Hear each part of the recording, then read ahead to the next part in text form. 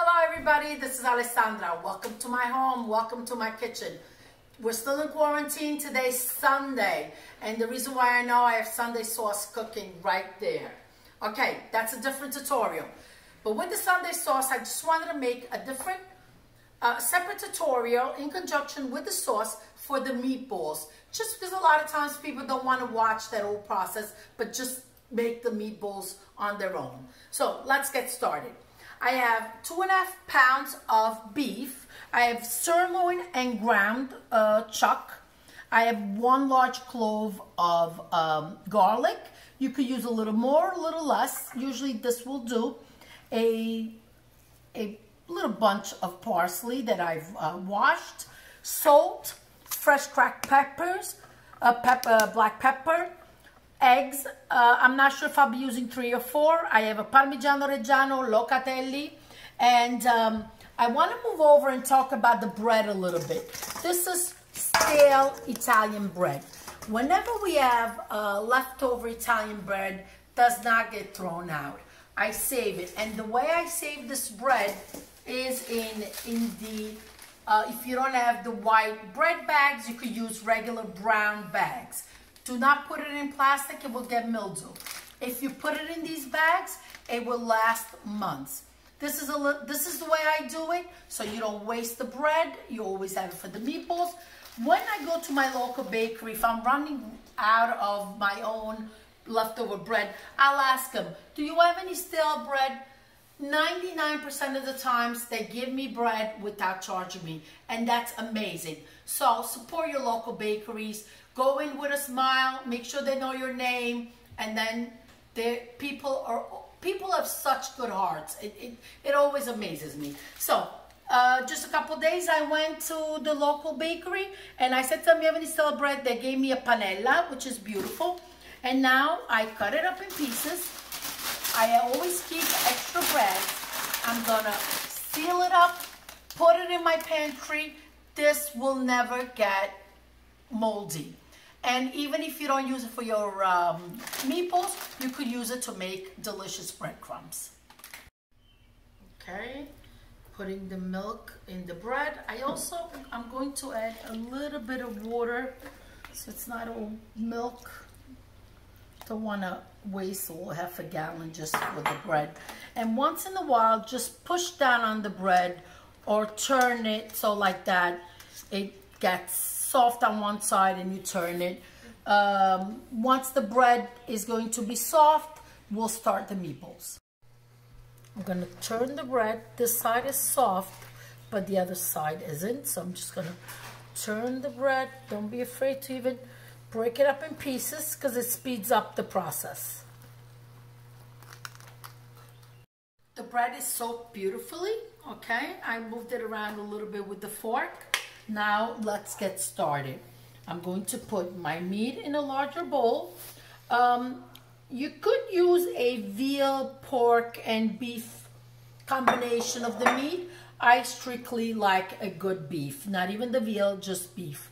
So I'm going to, the meat is there, and now this is what I'm going to be doing with the bread. I'm going to be squeezing all the milk out, and you just keep squeezing, and this is what the bread is going to look like. Just put it in. Bread is in. Okay, I'm going to put my 3 eggs to start. Okay, now salt. I'm going to say give it a teaspoon and a half, and then we will taste it. A good crack of the pepper.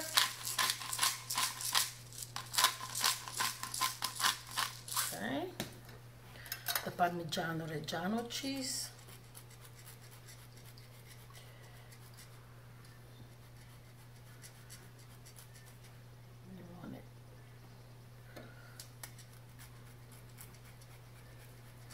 Beautiful. And I'm going to put a little bit of the locatelli too. Okay, now time for the garlic. got a cutting board. I'm just going to go across into the garlic clove like this and just right over it. Look at that. Not worth getting a cutting board out just for one garlic. Okay, look at that. Look how tiny. Perfect. Okay. Same thing with my parsley. I'm gonna roll it up in my fingers and do this. Just very tiny.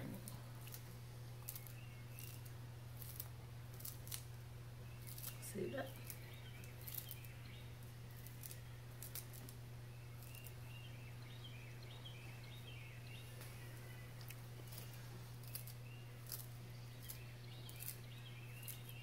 Wow.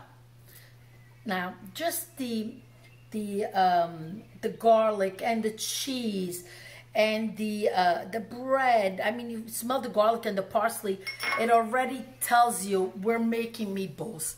Now, for the fun part, I am also going to remove my watch because I don't want anything to be touching the food. Also, remove your jewelry. If you're wearing rings, just take them off. The rings are dirty. The stuff is gonna get in your rings. And now let's start making the meatballs. Okay, now you're gonna mix this till it's going to be all incorporated, and you'll see it changes. See, right now it's like a mixture of everything. You'll see it changes color once it's all incorporated and ready to be fried. Yes, let's talk about the meatballs. You could, if I buy a fatter meat, sometimes I do bake them before the sauce, but I find that it's just so much easier to fry them, especially if you're putting them in a tomato sauce. You just fry them lightly, not cooked through, and then you put them in your sauce to finish cooking. Another wonderful thing, if you have little kids that do not eat their proteins, their meats, this is a great way to get some meat, and you have the carbs, the meat, the cheese, the calcium. So this is like a meal in itself. So what I do is I make little tiny meatballs, and I kid you not, I have not found a little kid that doesn't like small fried meatballs. That's what I grew up with. My kids grew up with, and their friends are also growing up with my teeny meatballs. Okay, let's continue mixing. It's looking good. You see it's changed in colors. Still has a little bit of the cheese to get absorbed. So guess what? I am going to put in another egg. Usually, as a rule of thumb, what I use is 1 pound of meat, 1 to 2 eggs, and a small clove of garlic, some fresh parsley, salt and pepper to taste, and Parmigiano and the Pecorino Romano. You could just put the Parmigiano in. Kids tend to like it a lot more with just the Parmigiano and not the Pecorino Romano. Not a fan of tasting the meat raw, but I want to make sure that it has the right salt, the right pepper, the right cheese. So I'm going to show you a little trick of what I do before frying my meatballs. Let's get over to the stove. In the frying pan I'm going to be using, I just put a drop of vegetable oil, and I make very tiny meatballs. I'm also going to press it down so it could cook quickly. Again, I'm going to just make a couple to taste and see if the meatballs are just the perfect taste. The little meatball is fried on both sides. Now I'm going to taste it and make sure that it's just perfect. It is. I taste the perfect balance, so I'm not going to touch it. Now I'm going to add more oil and start rolling my meatballs. I have the flame on medium high. I put in the oil, and I'm going to start rolling the meatballs. You don't want them too large or too small. Now these are going to be the meatballs that will go into the sauce. So again, I don't roll them before. I do everything right over the stove just because it moves rather quickly. So there it goes. The oil maybe doesn't look like it's frying yet, so it gives me a chance to make a couple more before putting them in. I've added the meatballs as I'm rolling them, and they'll brown at different times. You just take a fork and turn them around. I just want to mention something about meatballs. One of the main ingredient in these meatballs is surely love. This is a big shout out to my daughter's gymnastics team, and actually the whole gymnastics place, because I do make them quite often, and the girls do love them. So girls, this is all for you. And also for my good friend Sue.